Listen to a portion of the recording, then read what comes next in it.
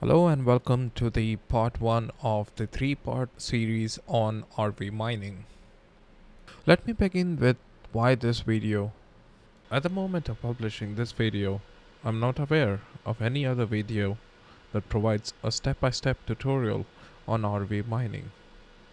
A lot of fellow miners have faced issue to get performance remotely close to the projected numbers by the public calculators. Now, unlike other mining, RV mining isn't plug and play. It needs investment in time and there is a learning curve to get optimized results. However, it's worth it, so stay tuned. Now after watching this video, you would be able to get knowledge on some RV mining hardware choices. 2. How to use the mining software, particularly the Cronenberg miner, which is a private miner on a private mining pool. And 3. Tune your existing platform to get optimized hash rates. So after spending considerable amount of time optimizing my machines, I was able to take a Ryzen 9 3950X to deliver more than 3500 hashes and a Threadripper 3970X to deliver more than 7500 hashes. Please note that these hash rates are at 50 to 60% of the total wave. My tuning journey isn't complete yet. I probably might not be able to get to 100% sync anytime soon, but whatever procedures I followed to get optimized hash rates, it still holds. Now let's look at how the hardware impacts RV mining.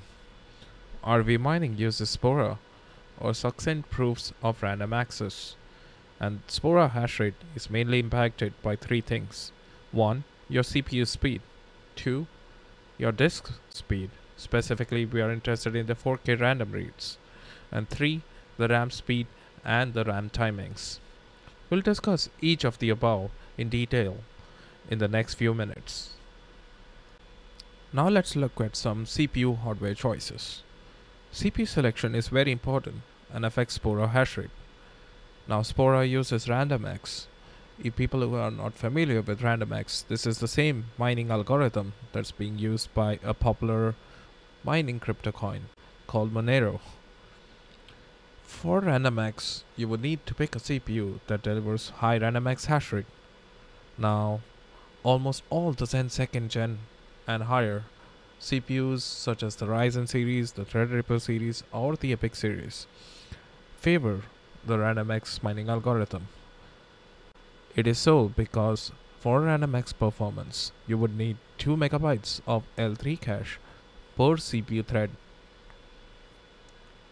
This is the reason why Intel is not able to come close to the modern Ryzen processors for RandomX performance. It doesn't have enough cache needed per thread on majority of the consumer grade processors. Let's take an example of Ryzen 9 3950X. It's a 16-core, 32-thread processor with 64 megabytes of L3 cache available. This means you can fully utilize all the threads for Spora. Here are some recommendations for processor choices for RV mining.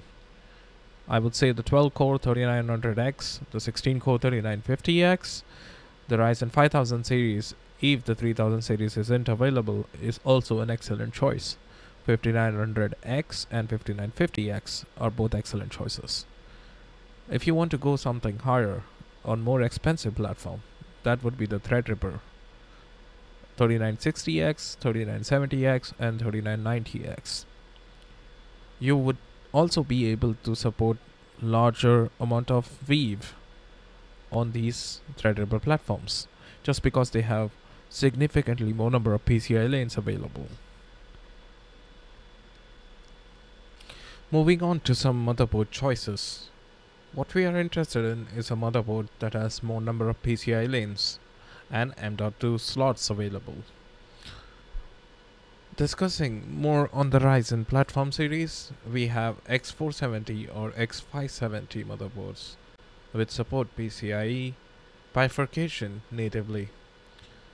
What it does is it allows you to use add-in cards that support mounting up to 4 NVMe drives on your primary 16x slot. This is the same slot where you would have populated a high-performing GPU, for example. Threadripper and Threadripper Pro platforms support this natively on almost all of the PCI slots that's available. Moving on to the next hardware choice, which is storage. This is also the most controversial and confusing choices for RV mining. At the moment, Spora hash rate is greatly benefited by having a faster storage. Recall that I mentioned that it's mainly impacted by 4K random reads, and NVMe drives are an excellent choice for this. SSDs are the next best choice. Note that a typical 4K random read numbers of good NVMe drives are in the range of 250 to 750,000, while that of SSDs are in the range of 70 to 95,000.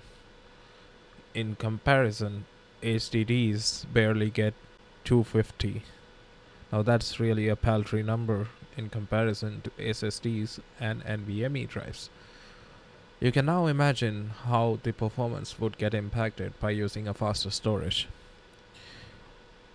The new miners do need to consider that arweave is moving to HDD mining in future. This is currently stipulated to be released on version 2.6. We don't have an estimate on when this would happen. I would say also avoid QLC drives, just because the random reads are not really good, especially the low-end QLC drives. The top-end still is a pretty solid choice, but they are expensive.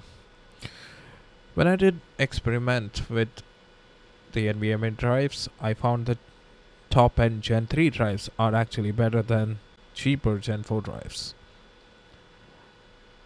I would recommend Samsung 970 EVO Plus, 980 Pro, the Western Digital SN700, the Western Digital SN750 and 850 as excellent choice.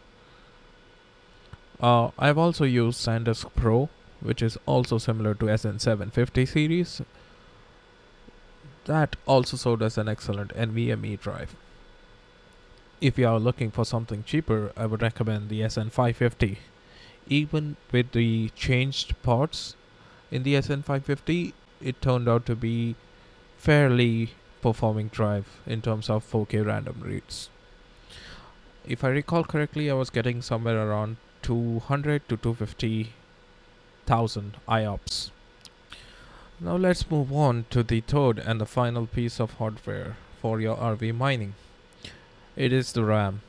A typical Ryzen CPU is limited by the Infinity Fabric clock, seen as F clock in BIOS. So you would want it to be in the ratio 1:1 with your DRAM or DDR4 clock. This is typically highlighted as M clock or MCLK in your BIOS. Most modern Ryzen CPUs can do 3600 to 3800 MHz on the Infinity Fabric clock. So what you want is the memory clock speed set to 3600 or 3800, so that it's now in 1:1 ratio. Along with this, you would also want to tighten the memory timings as much as possible. If you are running a dual channel platform, like all the consumer grade Ryzen CPUs, I would recommend to go for 2x8 GB RAM kit. However, if you're running a Threadripper or a Threadripper Pro platform, I would recommend to go for a quad channel or an octa channel configuration respectively. Now in my experiments tightening the RAM timings, particularly the TRFC, improved the hash rate significantly. The primary RAM timings obviously are a factor. I got hash rate improvements in the order of 4000 hashes on RandomX on a Threadripper 3970X just by tweaking the RAM timings alone. In my experiments, I have used the Micron E die kits and Samsung B die kits. Samsung B die kits is highly touted to be the best performing kits available in the market. I would recommend the same for Random X performance.